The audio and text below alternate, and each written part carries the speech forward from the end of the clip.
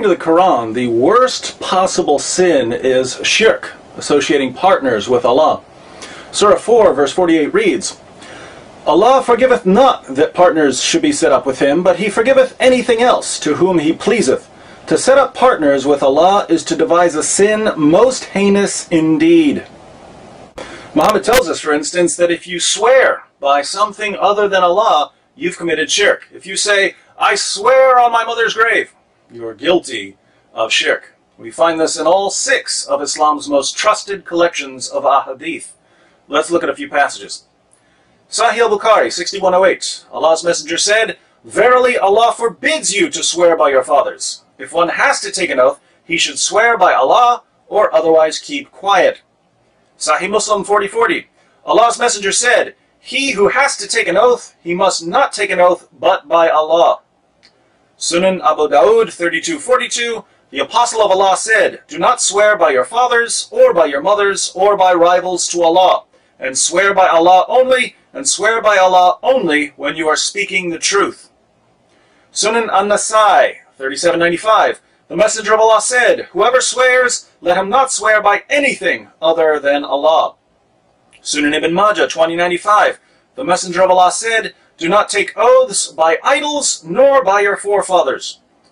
Jami' at-Tirmidhi 1534. The Messenger of Allah came across Umar while he was on his mount, and he was swearing by his father. So the Messenger of Allah said, Verily Allah prohibits you from swearing by your fathers. So let the one who swears, swear by Allah, or be silent. Now, why is it wrong to swear by something other than Allah? Muhammad tells us in Jami' at-Tirmidhi 1535. Ibn Umar said, Nothing is sworn by other than Allah, for I heard the Messenger of Allah say, Whoever swears by other than Allah, he has committed disbelief or shirk. Whoever swears by other than Allah, he has committed disbelief or shirk. According to Muhammad, anyone who swears by something other than Allah has made it a partner of Allah. He's committed shirk, the worst possible sin. The Prophet ﷺ said, Man halafa bi ghayri Allah, faqad ashraka aw kafar. Whoever swears by other than Allah, he has committed shirk or disbelieved. So, the worst sin, according to Surah 4:48 of the Quran, is shirk. Clear so far? Awesome. Now that we understand how shirk works, let's have some fun, shall we? In the Quran, Allah swears over and over again by the Quran. Surah 36:2, I swear by the Quran, full of wisdom. 38:1, I swear by the Quran, full of admonition. 43:2, I swear by the book that makes things clear. 51, I swear by the glorious Quran. Allah swears by the Quran. But Muhammad said that when you swear by something other than Allah, you're making it a partner with Allah. Therefore, the Quran is Allah's partner. That shouldn't be surprising, of course, since Muslims tell us that the Quran shares one of Allah's attributes. The Quran is eternal, according to Islam. So we might expect Allah to make this eternal book his partner. But Allah isn't done. He also swears by Muhammad's life. Surah 15:72, Verily, by thy life, O Prophet, in their wild intoxication they wander in distraction to and fro. And he says, لَأَمْرُكَ إِنَّهُمْ لَفِي سَكْرَتِهِمْ يَعْمَنُونَ. O my beloved Prophet, I swear by your life. This is what Allah says. I swear by your life. Allah swears by Muhammad's life, making Muhammad a partner with Allah. This shouldn't be surprising either, since Muslims obviously don't treat Muhammad like a human prophet. Draw a picture of Moses, no Muslims riot. Draw a picture of Muhammad, someone has to die. Now it all makes sense. Muhammad is Allah's partner. But Allah has angelic partners too. Surah 77:5, I swear by the angels who bring down the revelation. 79:1, I swear by the angels who violently pull out the souls of the wicked. Allah swears by the angels. And since Muhammad said that when you swear by something other than Allah, you've set it up as a partner with Allah, we can only conclude that angels are Allah's divine partners. Allah must have been quite lonely, though, because at the end of the day, He made all kinds of partners. Surah 81:15, I swear by the stars. 85:1, I swear by the mansions of the stars. 56:75, I swear by the falling of the stars. 91:1, I swear by the sun and its brilliance. 91:6, I swear by the earth and its expanse. 74:32, I swear by the moon. 89:1, I swear by the daybreak. 84:16, I swear by the sunset redness. 92:1, I swear by the night when it draws a veil. 86:11, I swear by the rain-giving heavens. 51:1, I swear by the wind that scatters far and wide. 91, I swear by this city, i.e. Mecca. 68:1, I swear by the pen. 52:1, I swear by the mountain. 89:3, I swear by the even and the odd.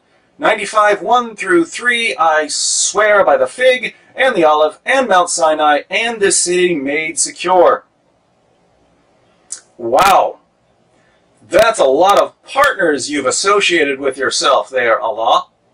But it gets even worse. In Surah 69, 38 through 39, Allah says, I swear by that which you see and that which you do not see.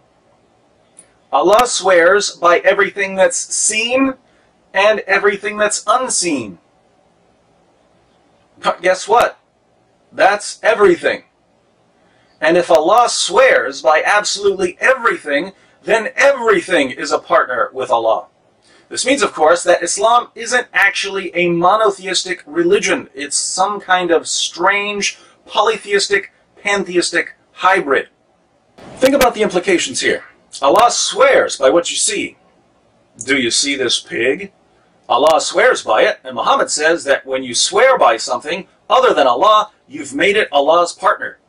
So Allah has made this pig His partner. Are you Muslims ready to worship the cute little swine? Muslims complain about how women dress in America. Some Muslim leaders compare Western women to uncovered meat in a butcher shop window. Speaking of uncovered meat and scantily clad women, here's Lady Gaga wearing a dress made entirely of meat. You Muslims may not like Miss Gaga or her attire, but let's face it, Allah swears by Lady Gaga and by her meaty dress, and the meat probably isn't even halal. So the next time you Muslims pray, make sure you don't forget about Allah's partner, Lady Gaga, or Allah's other partner, the 50 pounds of beef she was wearing. Allah swears by everything seen and unseen. He swears by dogs, and alcohol, and crack cocaine, and pornography, and the herpes virus, and used menstrual cloths, and toilets, and what's in toilets, and yes, Allah swears by Satan himself. And when Allah swore on these things from all eternity in His eternal partner, the Quran, He associated all of them with Himself, committing more shirk than the worst Meccan polytheist could ever dream of. Allah has committed more shirk than anyone else. And because Allah knows more than anyone else, He's more responsible than anyone else when He commits the worst possible sin over and over and over. According to Muhammad and the Quran, then, Allah is the worst sinner, the most wicked idolater, the most despicable mushrik who's ever existed. But if you ever come up with a God who isn't the world's most prolific idol maker,